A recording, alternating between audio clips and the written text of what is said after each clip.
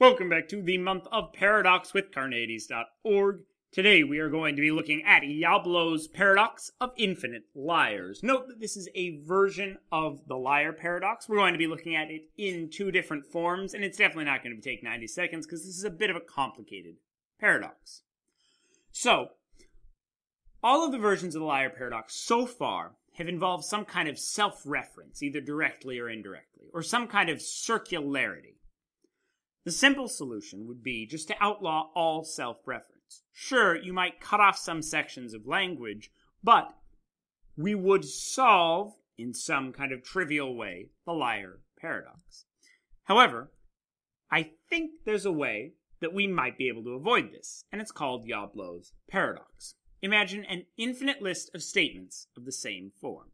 What we're going to do here is we are going to create the liar paradox again, but without any amount of circularity, or self-reference. So, the first statement goes as follows, S0. All statements of a greater value than this one are not true.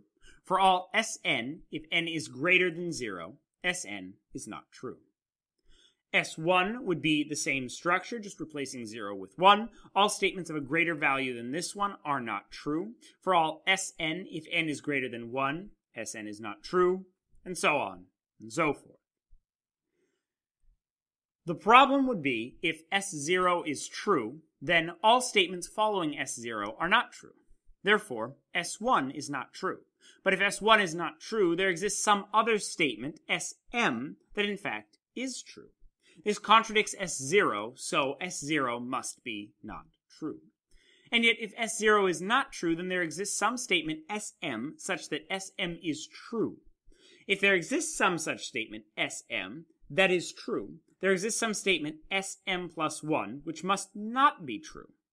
And therefore, if there exists some statement, Sp, which is greater than Sm plus 1, which is true by the untruth of Sm plus 1, but not true by the truth of Sm. This is pretty confusing as it's stated, so let's see if we can dissect it another way. Imagine our list of statements listed out like this. Now, let's take the case in which S0 is true. Then, S1 is going to be not true, because all S0 says is all statements of a greater value than this one are not true.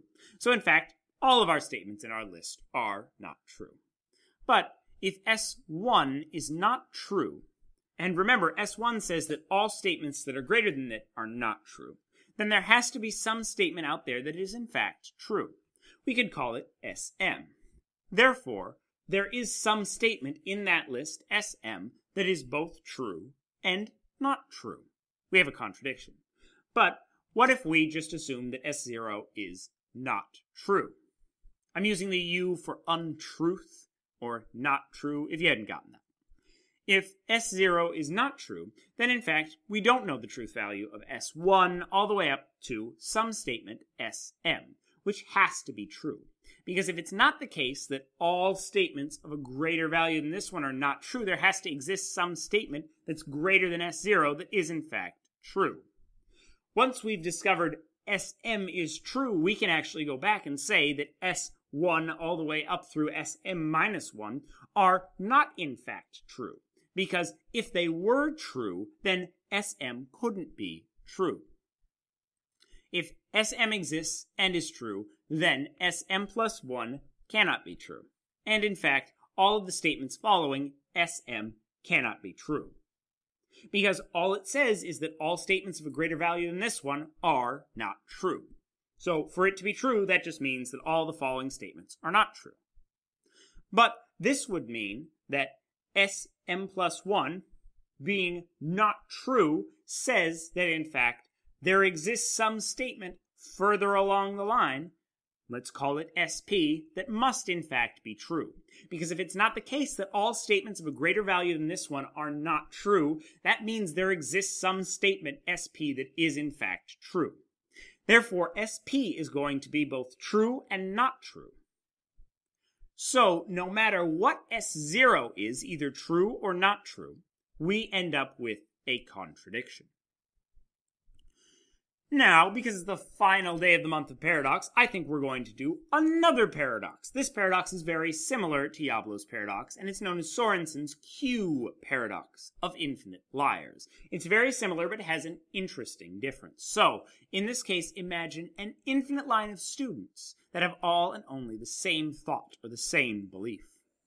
Student 0 says, some students behind me are thinking something not true. For some Sn, n is greater than 0, Sn is not true. Student 1 is thinking the same thought, just replacing 0 with 1, and so on and so forth. Now, note, the important difference here is not changing statements to students or changing a statement to belief, but rather changing all to some. Let's take a look. So, if we look at this in our kind of graphic format we did before, we have our line of students, S0, S1, and so on and so forth. Let's imagine this time that S0 is not true to start off with. So it's not the case that some students behind S0 are thinking something that is not true. That means that S1 is thinking something that is true, and in fact, all of the students are thinking something that is true. However, this would mean that if S1 is thinking something that is true, in other words, that some students behind S1 are thinking something not true, there has to exist some student, SM, that's thinking something that is not true.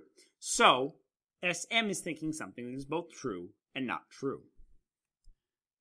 What if S0 were to be thinking something true?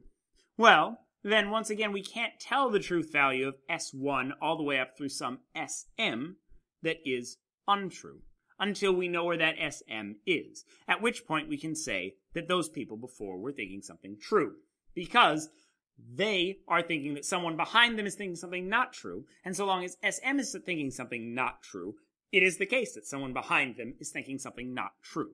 However, if SM is thinking something not true, then all of the students behind him have to be thinking something true.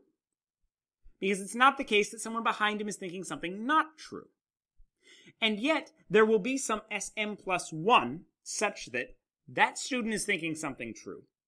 And so someone behind him has to be thinking something not true, some SP, which will be thinking something both true and not true. So, no matter the state of S0,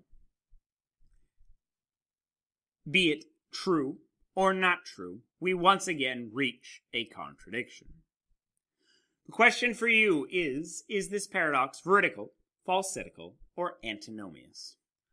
Watch this video and more here at Carneades.org. Stay tuned for a special Halloween paradox challenge, also coming out today. And stay skeptical, everybody.